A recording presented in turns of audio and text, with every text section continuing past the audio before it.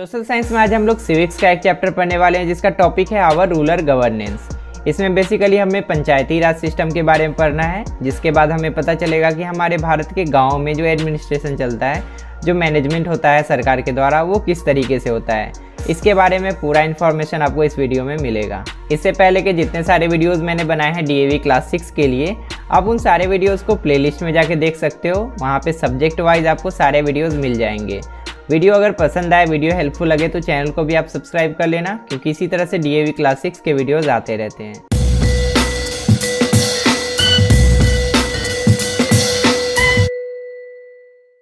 जैसा कि हम पहले बताए कि इस चैप्टर में हम लोग को मेनली पंचायती राज सिस्टम के बारे में पढ़ना है, और इस पंचायती राज सिस्टम का 3 लेवल होता है। सबसे लोएस्ट लेवल जो होता है वो कहलाता है ग्राम पंचायत। उसके बाद उसके ऊपर जो लेवल होता है वो होता है ब्लॉक समिति, और उसको हम लोग पंचायत समिति भी बोलते हैं। और पंचायत समिति के जो ऊपर लेवल होता है उसको हम लोग जिला परिषद बोलते हैं। और ये जिला परिषद डायरेक्टली स्टेट गवर्नमेंट के अंदर में आता है। स्टेट गवर्नमेंट इसको फंड करता है और कंट्रोल करता है। तो इन तीनों लेवल्स के बारे में हम डिटेल में पढ़ेंगे। और स्टेट गवर्नमेंट डायरेक्टली हमारे गाँव को कंट्रोल नहीं करती है, मतलब गाँव का डायरेक्टली ध्यान नहीं रखती है। उसके बीच में ये तीनों लेवल्स आते हैं, और उसके बाद हमारे गाँव का मैनेजमेंट अच्छे तरीके से हो पाता है। चैप्टर के स्टार्टिंग में यहाँ पे एक स्टोरी के बारे में मेंशन किया गया है, जिसका नाम है पंच परमेश्वर, और इसके राइटर है मुंशी प्रेमचंद। ये आपके हिंदी बुक में है, और इस स्टोरी को शायद आपने पढ़ भी लिया होगा, और अगर अभी तक पढ़ाई नहीं हुआ है तो आप आगे पढ़ोगे इसको। इस स्टोरी में क्या होता है कि हमें रूरल गवर्नेंस के बारे में अच्छे से समझाया गया है कि रूरल गवर्नेंस कैसे काम करता है और इसका क्या इंपॉर्टेंस है। इस स्टोरी में पहले जो 2 मेन कैरेक्टर होते हैं उसमें से एक है अलगू चौधरी और एक है जुम्मन शेख। दोनों बहुत अच्छे दोस्त होते हैं। जुम्मन शेख की एक मौसी भी होती है जिनके पास कुछ ज़मीन होता है, और जुम्मन शेख धोखे से उस ज़मीन को हड़प लेते हैं, अपने नाम करवा लेते हैं। वो अपनी मौसी को बोलते हैं कि आप ज़मीन मेरे नाम कर दो और मैं आपका ज़िंदगी भर ख्याल रखूँगा, आपके लिए खाना प्रोवाइड करूँगा, आपको खाना दूंगा। लेकिन जुम्मन शेख उनको धोखा दे देते हैं और अपने घर से निकाल देते हैं। उसके बाद उनकी मौसी जाती है ग्राम पंचायत के पास और अपना प्रॉब्लम बताती हैं कि मेरे साथ ये प्रॉब्लम हुआ है, आप फैसला कीजिए। उस समय ग्राम पंचायत के जो सरपंच होते हैं, जिनको हेडमैन बोलते हैं, आगे हम लोग पढ़ेंगे सरपंच क्या होते हैं, वो होते हैं अलगू चौधरी, इन्हीं जुम्मन शेख के दोस्त। तो जब फैसला का बारी आता है तो जुम्मन शेख सोचते हैं कि अलगू चौधरी तो मेरा दोस्त है, ये मेरे ही पक्ष में फैसला देगा। लेकिन अलगू चौधरी उस समय सरपंच के पद पे होते हैं, वो दोस्त बाद में होते हैं, पहले सरपंच होते हैं। तो वो सही के साथ जाते हैं और वो फैसला मौसी के पक्ष में सुनाते हैं। ये फैसला सुन के जुम्मन शेख बहुत गुस्सा हो जाते हैं, और वो सोचते हैं कि जब मुझे मौका मिलेगा तब मैं अलगू चौधरी से बदला लूँगा। एक बार बहुत समय के बाद अलगू चौधरी एक केस में फंसते हैं। उसमें क्या होता है कि अलगू चौधरी ने अपना बैल किसी को बेचा होता है, और जिस आदमी को बेचते हैं ना ये बैल, वो आदमी इनको कहता है कि मैं आपको 7 दिन के बाद पैसा दूंगा। लेकिन ये जो अलगू चौधरी होते हैं उनको बैल दे देते हैं, 7 दिन का मोहलत उनको दे देते हैं, और वो आदमी बैल को ले जाके इतना काम करवाता है, खाने के लिए भी नहीं देता, इतना मारता है कि बैल 7 दिन के पहले ही मर जाता है।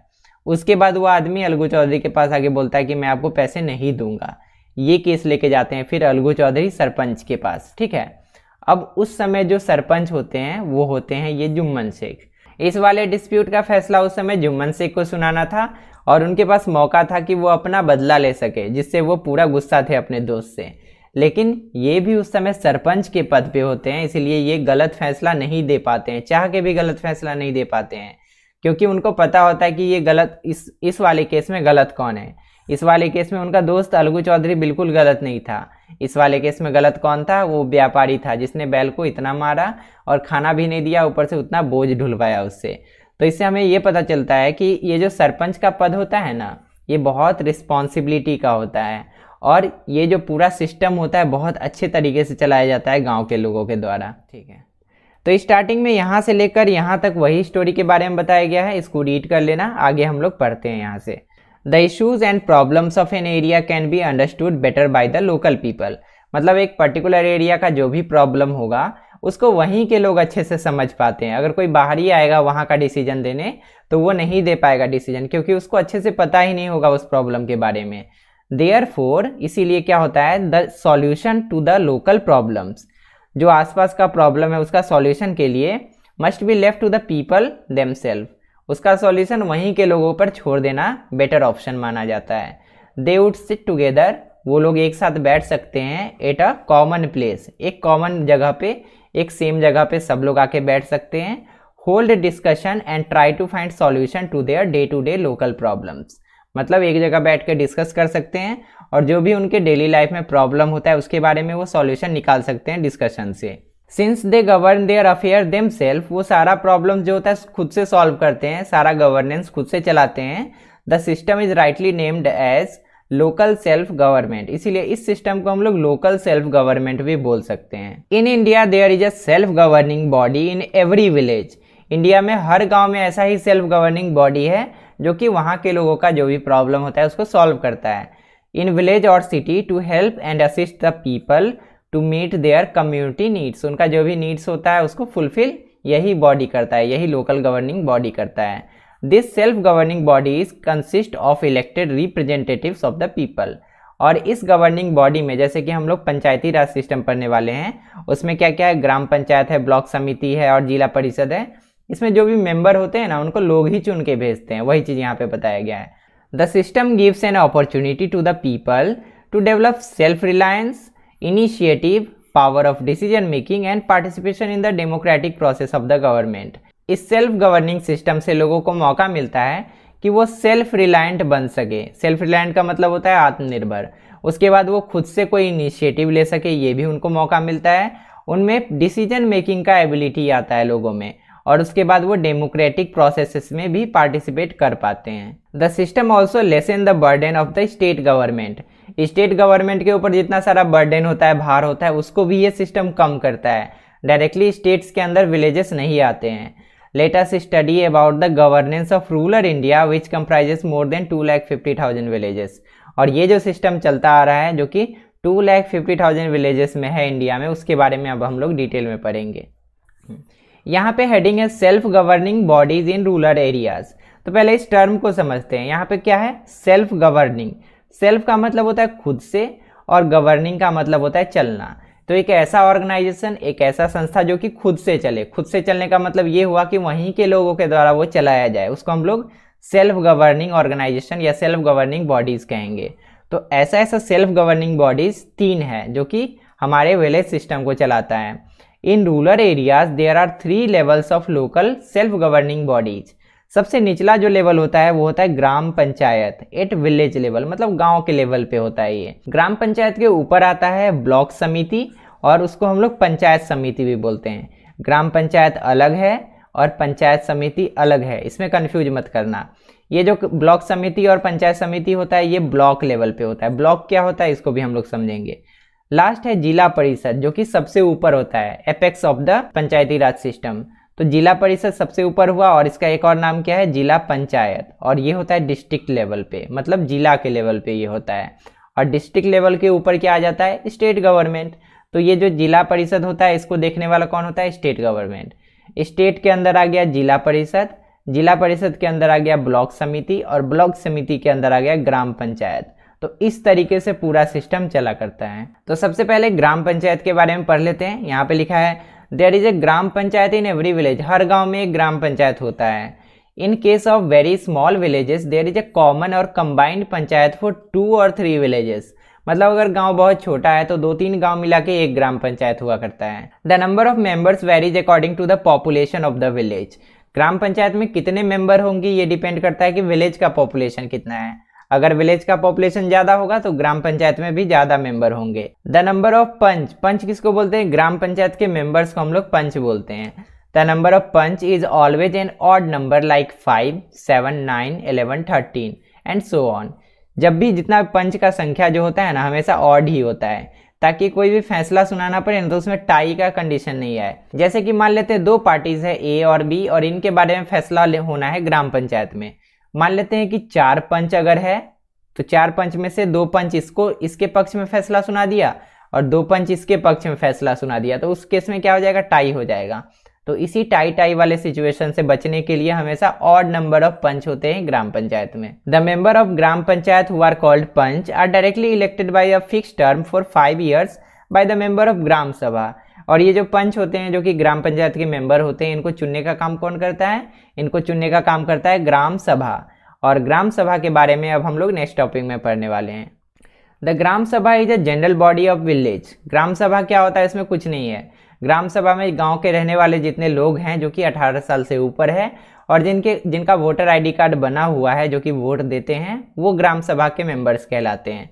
तो वही चीज़ यहाँ पे लिखा है, all the main and women of the village who have attend the age of 18 years, मतलब 18 साल के हो गए हैं वो, and are registered as voters, और वो वोटिंग कर सकते हैं, यानी कि उनका वोटर आईडी कार्ड बन चुका है अगर, तो वो ग्राम सभा के मेंबर ऑटोमेटिकली हो जाते हैं। अ ग्राम सभा not only elects the member of gram panchayat, ग्राम सभा का काम सिर्फ ग्राम पंचायत के मेंबर को इलेक्ट करना नहीं होता है, उसके अलावा उनका एक और काम होता है, इट इलेक्ट्स द प्रधान और हेडमैन, वो प्रधान को भी चुनते हैं। द प्रधान और headman is also known as sarpanch और मुखिया।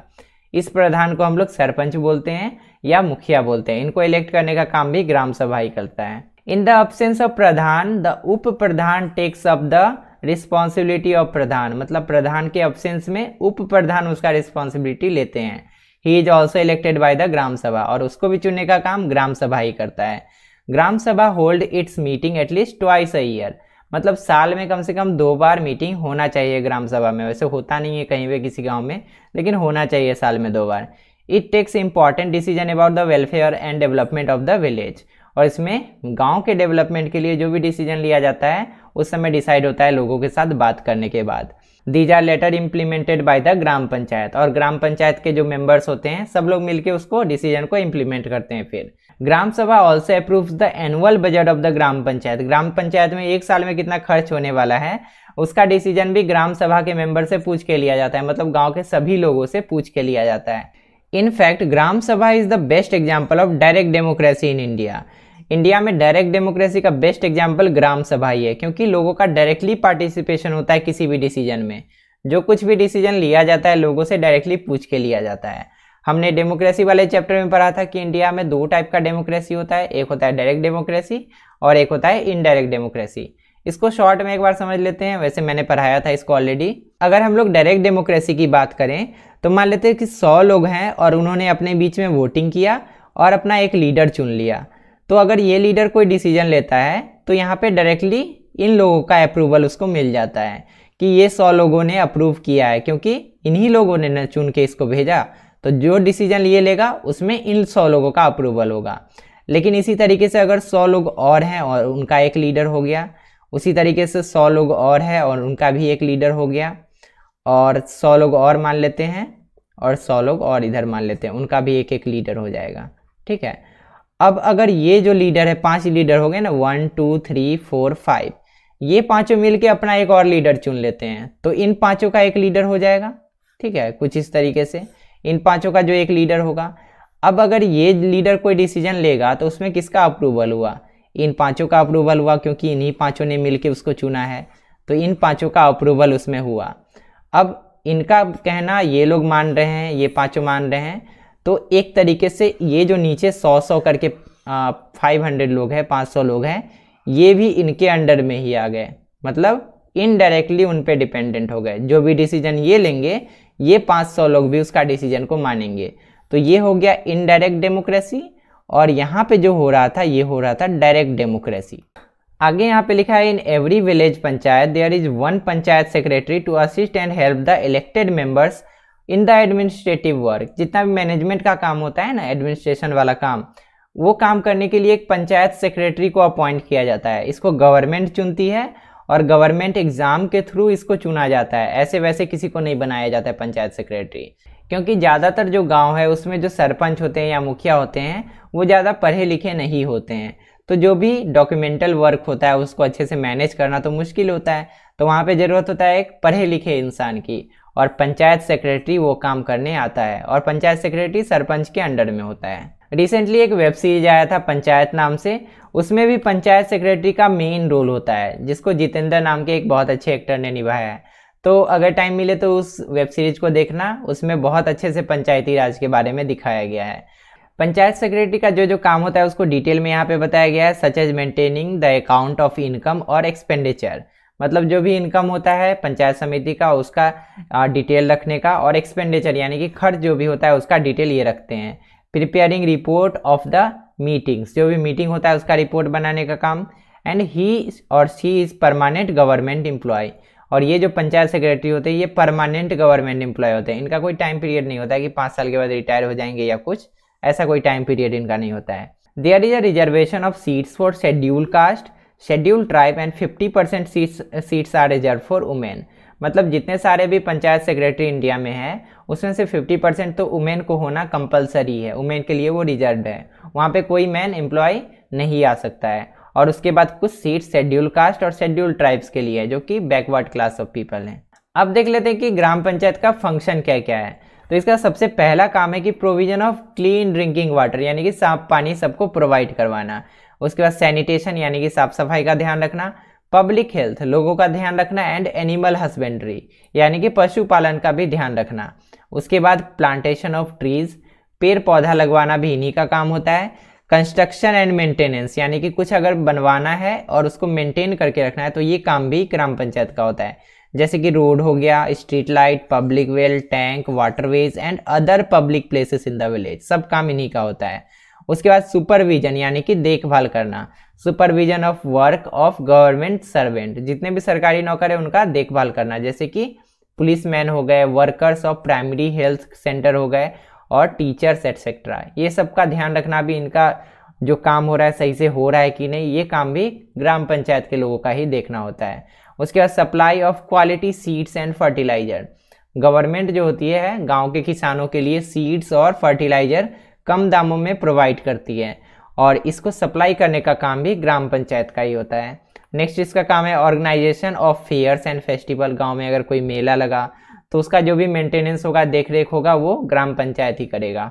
उसके बाद keeping record of birth and death, अगर किसी का जन्म होता है गांव में तो उसका रजिस्ट्रेशन, और किसी का मृत्यु होता है तो उसका भी रजिस्ट्रेशन ग्राम पंचायत में ही किया जाता है। उसके बाद है provision of centres of adult literacy, यानी कि जो गांव के बड़े लोग हैं, बूढ़े लोग हैं, उनके लिए एक सेंटर बनाना जहाँ पे वो लोग कम से कम साइन करना सीख पाए, अगर वो किसी वजह से पढ़ाई नहीं कर पाए थे तो इसके लिए जो सेंटर बनता है, जो स्कूल जैसा बनता है, वो प्रोवाइड करना भी ग्राम पंचायत का काम होता है।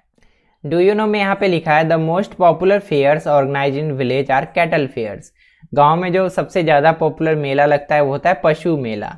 The cattle fair held in Pushkar in Rajasthan is the one of the most famous fears in India, सबसे ज़्यादा फेमस है जो राजस्थान के पुष्कर में लगता है। अब बात कर लेते हैं ग्राम पंचायत के इनकम की। ग्राम पंचायत का इतना सारा काम होता है तो उसको काम करने के लिए पैसा भी तो चाहिए, तो पैसा कहाँ से आता है, यहाँ पे उसके बारे में बताया गया है। The village panchayat gets it's income from taxes, मतलब उसको टैक्स से सारा इनकम मिलता है। टैक्सेस कहाँ कहाँ पे लगता है, हाउसेस पे, मार्केट प्लेसेस पे, यूज ऑफ ओपन स्पेस, अगर कोई खाली जगह है उसको कोई यूज कर रहा है तो उसके बदले में टैक्स देता है, एटसेट्रा। एंड ग्रांट्स और एड फ्रॉम द गवर्नमेंट, और सरकार की तरफ से भी ग्राम पंचायत को पैसा आता है। Many a times it raises a loan to complete it's welfare and developmental project, और कभी कभी ग्राम पंचायत लोन भी ले सकती है गवर्नमेंट से किसी भी काम को करवाने के लिए। अगला जो टॉपिक हमारा है वो है न्याय पंचायत। न्याय पंचायत का काम होता है कि जो भी छोटा मोटा डिस्प्यूट होता है गांव में उसको ये सॉल्व करता है, जैसे कि कोर्ट होता है, कोर्ट में फैसला सुनाया जाता है जज के द्वारा, लेकिन यहाँ पे गांव के ही लोगों के द्वारा जो भी प्रॉब्लम होता है उसको सॉल्व किया जाता है और उस पर फैसला सुनाया जाता है।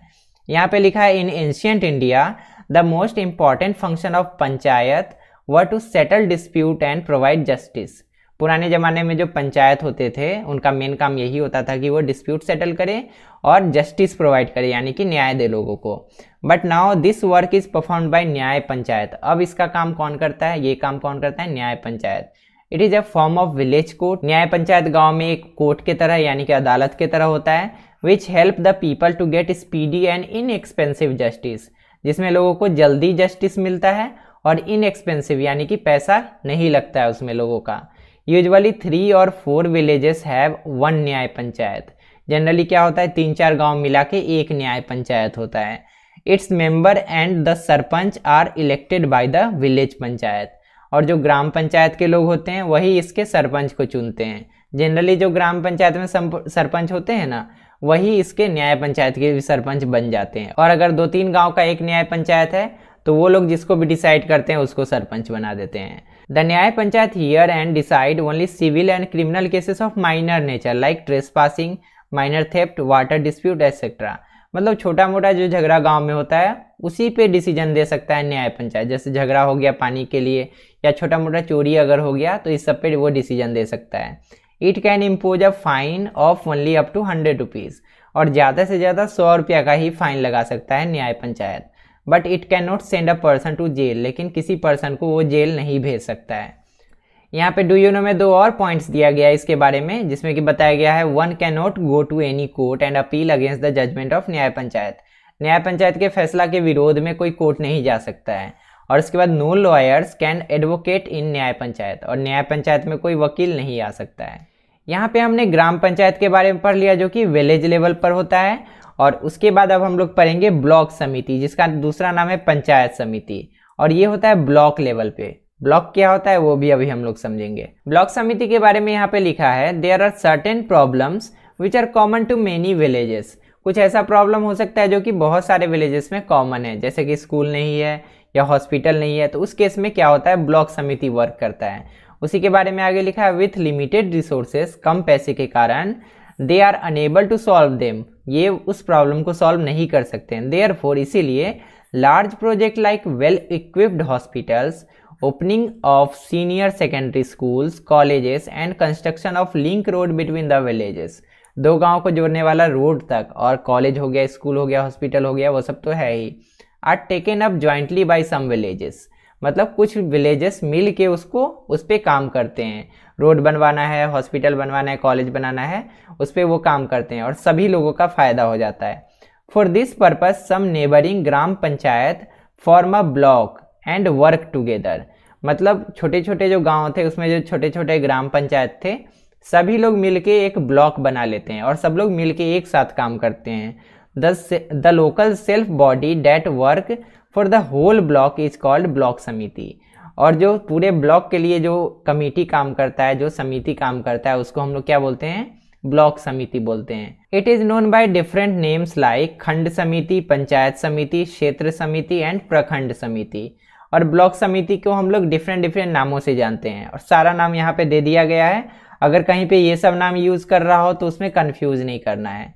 In different parts of India, India के हर पार्ट में अलग अलग तरीके से नाम यूज किया जाता है। अब ब्लॉक समिति is a link between gram panchayat and जिला परिषद। सबसे नीचे होता है ग्राम पंचायत और सबसे ऊपर होता है डिस्ट्रिक्ट लेवल पे जिला परिषद, और इसको लिंक करने का काम कौन करता है ब्लॉक समिति, दोनों के बीच में कनेक्शन बना के रखता है। अब देखो यहाँ पे बताया गया है कि ब्लॉक समिति या पंचायत समिति दोनों एक ही चीज का नाम है। इसके मेंबर्स भी होते हैं और इसके मेंबर का सिलेक्शन कैसे होता है उसके बारे में यहाँ पे समझाया गया है। इसके मेंबर 2 तरीके से सेलेक्ट होते हैं। पहला जो है उसको लोग चुनते हैं, वही चीज यहाँ पे लिखा है सम मेंबर्स ऑफ पंचायत समिति are elected directly by the people for term of 5 years, 5 साल के लिए उनको चुना जाता है।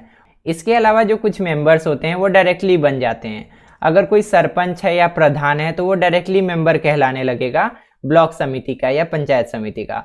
उसके अलावा अगर कोई विधानसभा का भी मेंबर है, विधान परिषद का भी अगर मेंबर है, लोकसभा और राज्यसभा का भी मेंबर है, तो वो डायरेक्टली अपने ब्लॉक का पंचायत समिति का मेंबर भी बन जाता है। ठीक है, वही चीज यहाँ पे बताया गया है। ऑल द सरपंच और प्रधान of various gram panchayat, member of Vidhan Sabha, Vidhan Parishad, Lok Sabha and Rajya Sabha who represent that block, अगर उस ब्लॉक से अगर ऐसा कोई मेंबर है, become the ex officio member of panchayat समिति, वो अपने आप मेंबर बन जाते हैं पंचायत समिति के। एक्स ऑफिशियो का मतलब होता है पहले से अगर किसी पोस्ट पे है तो अपने आप एक नया पोस्ट उसको मिल जाता है। If the people from special category date is women, schedule caste and schedule tribe are not represented, अगर पंचायत समिति के मेंबर में वुमेन नहीं है, शेड्यूल कास्ट के लोग नहीं है, शेड्यूल ट्राइब के लोग नहीं है, तो उनको भी अपॉइंट किया जाता है डिस्ट्रिक्ट ऑफिसर के द्वारा। Then they are appointed by district officer, क्योंकि हर टाइप के लोग का होना बहुत इंपॉर्टेंट होता है, तभी तो समाज के सभी लोगों का रिप्रेजेंटेशन रहेगा ना। There must be at least 2 women member and 4 SC/ST member in panchayat समिति, कम से कम 2 वुमेन मेंबर होना चाहिए और 4 SC/ST मेंबर होना ही चाहिए पंचायत समिति में। For the smooth functioning of block the members elect a chairman and vice chairman from the amongst themselves for a period of 5 years, और स्मूथ रनिंग के लिए वो लोग अपने में ही 2 लोगों को चुन लेते हैं, एक होते हैं चेयरमैन और एक होते हैं वाइस चेयरमैन। अब ब्लॉक डेवलपमेंट ऑफिसर, जिसको शॉर्ट में BDO भी बोलते हैं, takes care the administrative work of the block समिति, और उनका काम होता है कि ब्लॉक समिति का जो भी एडमिनिस्ट्रेटिव काम होता है वो देख रेख करना। जैसे ग्राम पंचायत में पंचायत सेक्रेटरी थे, ब्लॉक समिति में कौन होते हैं, बीडीओ, जिसको ब्लॉक डेवलपमेंट ऑफिसर बोलते हैं हम लोग। अब देख लेते हैं कि फंक्शंस ऑफ पंचायत समिति क्या क्या है, यानी कि पंचायत समिति का काम क्या क्या है। इसका सबसे पहला जो काम है वो है द पंचायत समिति look after the development and welfare work. जितना भी विकास का काम हो रहा होता है, लोगों के भलाई का काम हो रहा होता है, उसको लुक आफ्टर यानी कि देखभाल करने का काम किसका होता है, पंचायत समिति का। और वो अपने ब्लॉक के अंडर में ही जितने सारे विलेज होते हैं उन्हीं को बस वो देखता है। दूसरा इसका काम होता है it gives advice to the villager, villager को गाइडेंस देने का काम, एडवाइस देने का काम भी इन्हीं का होता है in the field of agriculture, education, medicine, veterinary add etcetera. इन सारे फील्ड में एडवाइस, उनको एजुकेशन देने का काम ब्लॉक समिति का होता है। उसके बाद इनका तीसरा काम है it also supervises the project being undertaken by the village panchayat. Village panchayat के अंडर में जो भी प्रोजेक्ट है उसको भी देखने का काम, सुपरवाइज करने का काम ब्लॉक समिति का ही होता है, क्योंकि विलेज एडमिनिस्ट्रेशन जो है इन्हीं के अंडर में आता है ना। उसके बाद चौथा जो काम है पंचायत समिति also look after the agriculture, promotion of cottage industry. Cottage industry का मतलब हुआ कि अगर कोई घर में कोई इंडस्ट्री चला रहा है, कोई काम करवा रहा है, तो उसका भी देखभाल होना चाहिए, तभी तो उसका डेवलपमेंट होगा ना। उसके बाद पोल्ट्री यानी कि मुर्गी पालन जो होता है उसका देखभाल करना, फिशरी का देखभाल करना, डेवलपमेंट काम करवाना उसके लिए, ये सब काम ब्लॉक समिति का होता है। नेक्स्ट होता है it helps in the formation of cooperative society.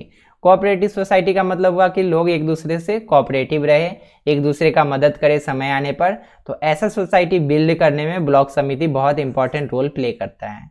अब देख लेते हैं ब्लॉक समिति का सोर्स ऑफ इनकम क्या है, यानी कि इसको जो काम करना होता है, इतना सारा स्कूल बनवाना, कॉलेज बनवाना, रोड्स बनवाना, तो ये सब काम को वो करने के लिए पैसा तो चाहिए। वो पैसा कहाँ से आता है उसके बारे में यहाँ पे दिया है। The income of the block समिति कम्स फ्रॉम टू सोर्सेज, दो जगह से इसके पास पैसा आता है। Firstly bye leaving tax on water, land, shops, houses, fears, expert services, common pasture etcetera. इन सारे प्लेसेस से उनको टैक्स मिलता है। इसमें सब कुछ तो समझ में आ गया होगा। एक नया चीज है कॉमन पास्चर। कॉमन पास्चर का मतलब होता है कि एक ऐसा एरिया जहाँ पे घास उगता हो और बहुत सारे लोग वहाँ पे अपने पशु को चराने आते हो, उसके लिए उसके बदले में उसको पैसा देते हैं गवर्नमेंट को। तो इसका एक सोर्स ऑफ इनकम ये हो गया। Secondly by getting grants from the state government, और दूसरा इसका सोर्स ऑफ इनकम क्या है, स्टेट गवर्नमेंट से ये पैसा लेता है। तो इन्हीं दो सोर्स ऑफ इनकम से ये सारा काम करवाता है। तो हमने ग्राम पंचायत के बारे में पढ़ लिया जो कि विलेज लेवल पे होता है। उसके बाद हमने ब्लॉक समिति देख लिया जिसके अंडर में ग्राम पंचायत आता है और ये होता है ब्लॉक लेवल पे। अब हम लोग पढ़ेंगे जिला परिषद जो कि सबसे टॉप लेवल पे आता है, एपेक्स लेवल पे, जिसको हम लोग जिला पंचायत भी बोलते हैं, और ये डिस्ट्रिक्ट लेवल पे आता है। जिला परिषद के बारे में यहाँ पे लिखा है the apex local self body of Panchayati Raj system is जिला परिषद। पंचायती राज सिस्टम का सबसे ऊपर वाला जो बॉडी है उसको हम लोग जिला परिषद बोलते हैं, सबसे ऊपरी लेवल पे ही होता है। It supervises and coordinates the work of all block समिति of the district and also of the gram panchayat which are under them. मतलब जिला परिषद का काम क्या होता है, इसके अंदर में जितने सारे ब्लॉक समितिज है उसका ये देखभाल करता है, उसको कोऑर्डिनेट करता है, और उसके बाद उसके अंडर में ब्लॉक समिति के अंडर में जो ग्राम पंचायत है उसको भी ये कोऑर्डिनेट करता है। द कंपोजिशन ऑफ जिला परिषद इज सिमिलर टू ब्लॉक समिति। मतलब जिला परिषद के जो मेंबर्स होते हैं ना वो ब्लॉक समिति के मेंबर्स के तरह ही चुने जाते हैं। Beside some elected members and the chairman of block समितिज, मतलब कुछ चुने हुए लोगों के अलावा और भी जो मेंबर होते हैं वो कहाँ से जाते हैं, members of Lok Sabha, Rajya Sabha, Vidhan Sabha, Vidhan Parishad, representative of schedule caste, schedule tribe और वुमेन, इन सब के लिए भी वहाँ पे सीट रिजर्व होता है। ये लोग भी डायरेक्टली वहाँ के मेंबर बन जाते हैं। द जिला परिषद elects a president and vice president from amongst its members for a term of 5 years। जिला परिषद के जितने सारे मेंबर्स होते हैं वो एक प्रेसिडेंट और एक वाइस प्रेसिडेंट चुनते हैं अपने सभी मेंबर्स को लीड करने के लिए, और इनका जो टाइम पीरियड होता है वो 5 साल का होता है। 5 साल के बाद वो भी रिटायर हो जाते हैं।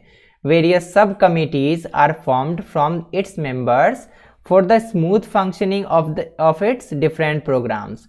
और उन सारे मेंबर्स, वो सारे मेंबर मिलकर छोटे छोटे कमिटीज भी बना देते हैं ताकि सारा काम अच्छे से चल पाए। The important officers of district administration are also involve for its smooth functioning. और डिस्ट्रिक्ट लेवल पे जो बाकी ऑफिसर भी होते हैं वो भी जिला परिषद के स्मूथ फंक्शनिंग में बहुत इंपॉर्टेंट रोल प्ले करते हैं। अब जल्दी से फंक्शंस ऑफ जिला परिषद देख लेते हैं कि इनका काम क्या क्या होता है।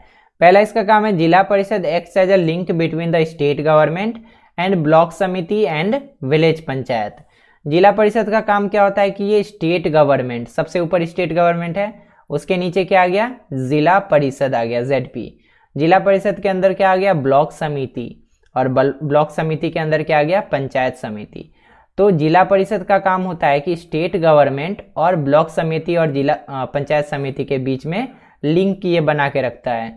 जो भी स्टेट गवर्नमेंट से फंड आता है वो जिला परिषद से होते हुए नीचे वाले लेवल्स तक जाता है वो। दूसरा इसका काम है it keeps the government informed about the working of local self governing bodies. और उसके अंडर में जितने सारे लेवल्स हैं उसके अंदर जो जो भी काम चल रहा है उसको वो गवर्नमेंट तक पहुंचाते रहता है, यानी कि स्टेट गवर्नमेंट को बताते रहता है उसके बारे में। जिला परिषद का अगला काम है it prepares plan for all over development of whole district. पूरे डिस्ट्रिक्ट के ऑल ओवर डेवलपमेंट के लिए ये काम करता है in the field of education, agriculture, animal husbandry, health care, entertainment, village and cottage industry. Her field में district develop हो उसके लिए जिला परिषद काम करता है। नेक्स्ट इसका काम है इम्प्लीमेंटेशन ऑफ 5 years प्लान। पंचवर्षीय योजना होता है जो कि सरकार की तरफ से लागू किया जाता है, उसका इम्प्लीमेंटेशन करने का काम इन्हीं का होता है, जिला परिषद का ही होता है। And other plan for rural development is also responsibility of जिला परिषद। और जो बाकी प्लान्स आते हैं गवर्नमेंट की तरफ से, सेंट्रल गवर्नमेंट की तरफ से, उसको भी अप्लाई करने का काम जिला ही परिषद करता है। It also distribute government fund to block समिति। और सरकार की तरफ से जो पैसा आता है उसको ब्लॉक समिति इसको बांटने का काम यही जिला परिषद ही करता है। अब बात कर लेते हैं इसके सोर्स ऑफ इनकम की, कि जिला परिषद इतना सारा काम करता है तो उसके लिए पैसा कहाँ से लाता है, तो ऑब्वियसली टैक्स से ही लाता है और गवर्नमेंट फंड से लाता है। तो वही यहाँ पे लिखा है जिला परिषद gets not only the financial grant from the state government.